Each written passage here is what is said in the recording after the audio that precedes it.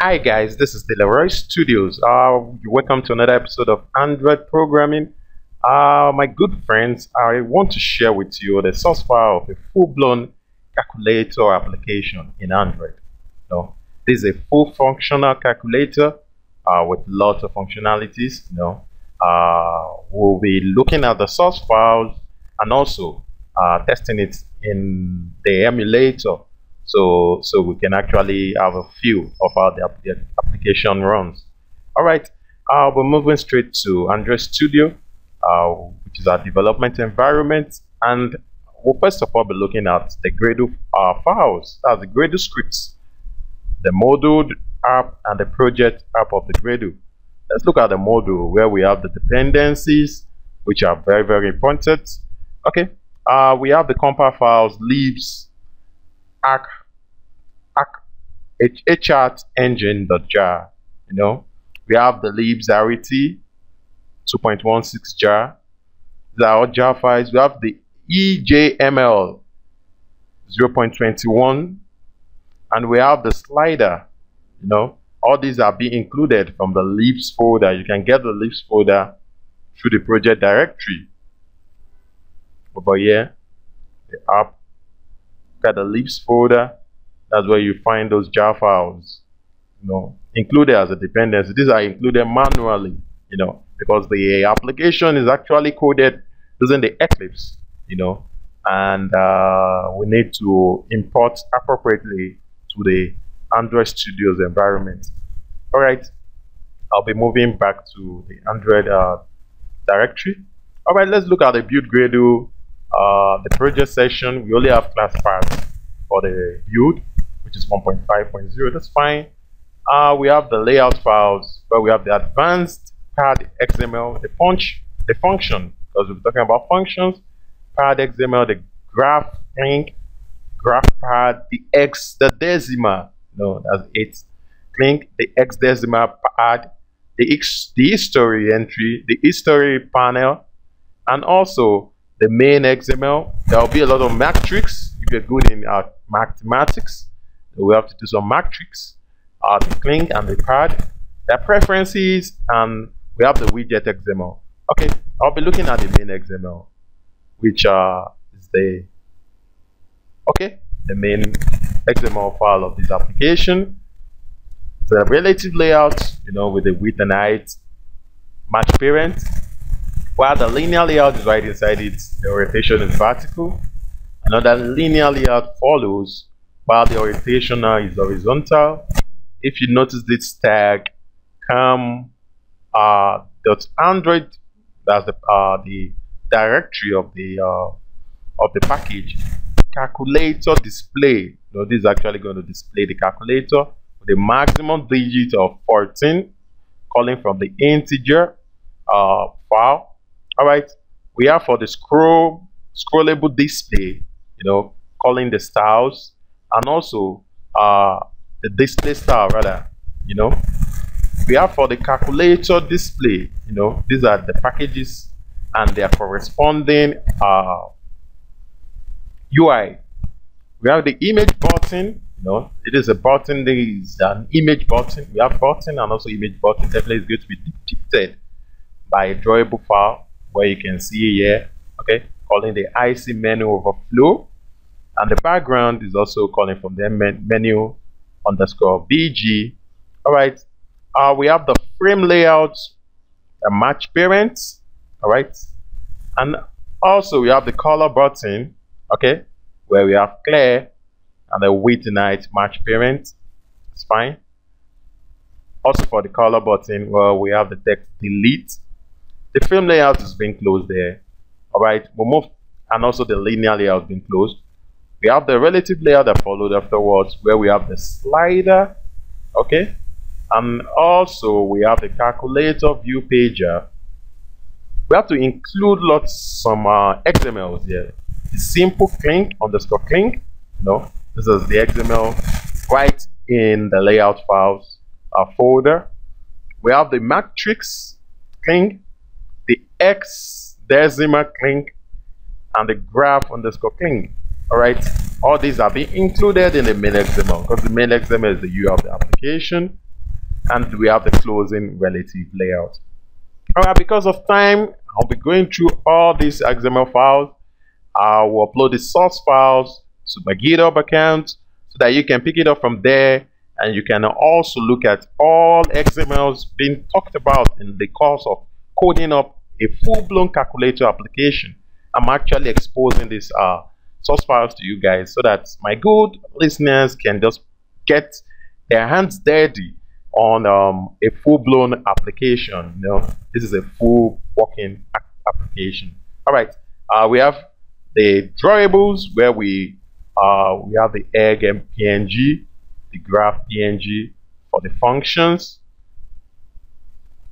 the graph plus, the X PNG for the log PNG. We have a lot of PNG files inside the drawable. All right, let's look at our Java class. Wow. Okay. Our Java class, now we have the view directory and also the main directories. We have the base module, the calculator editable, the settings, the widgets, the equation formatter, the event listener, the graph module, history, the history adapter, and also its entry. You know, the matrix, the page adapter, preferences, small page adapter, lots of Java classes here. Let's look at the calculator. That's going to be the only class we'll be talking about, because that's the main class. Where we imported a lot of stuff: the animation accelerator, interpolator, and also the pop-up menu on menu item click listener. We also call on the package with the calculator display class, with the calculator view pager class, and also the history line. You know, we actually included some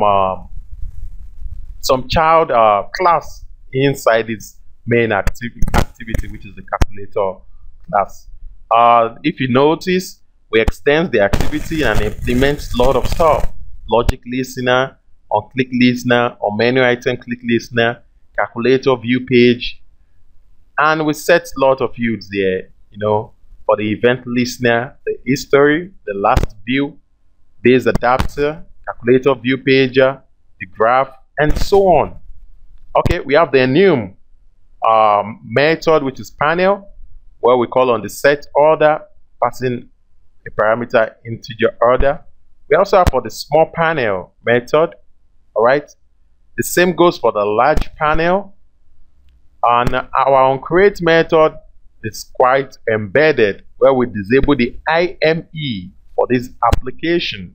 You know, we set its flag appropriately, and also call on the corresponding IDs, the panel switch, the small panel, the large panel.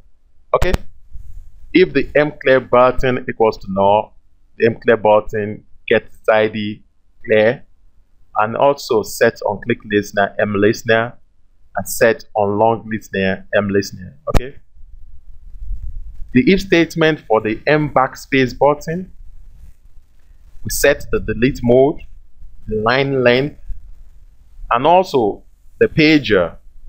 If not equals to null, set its adapter, set the current item, set the on page change listener.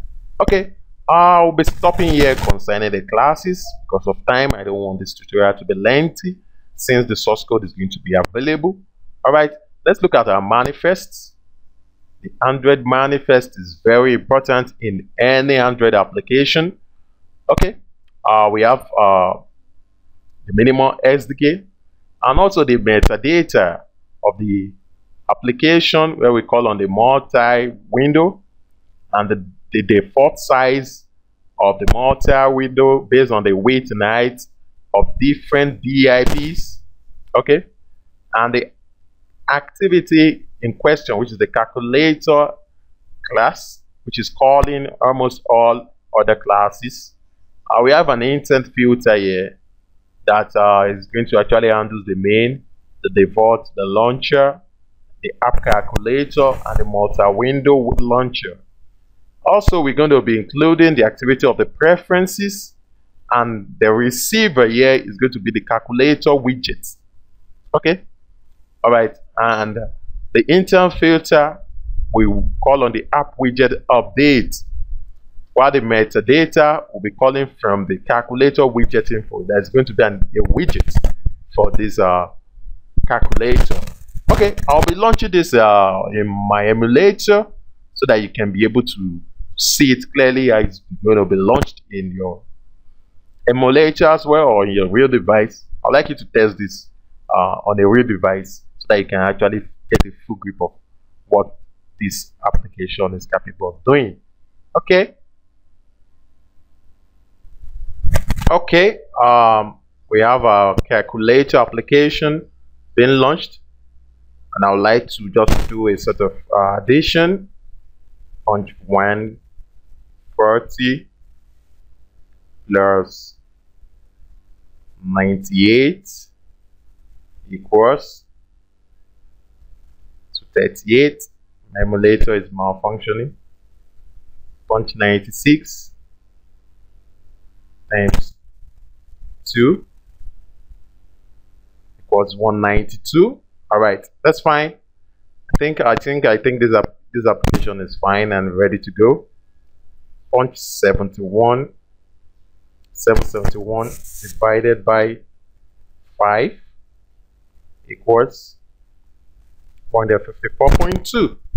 All right, thank you very much, my good listener, for hanging out with me throughout this calculator application in Android. And don't forget to get my source code and my GitHub account. Thank you very much, and don't forget to subscribe to my channel. Have a wonderful time. Bye bye.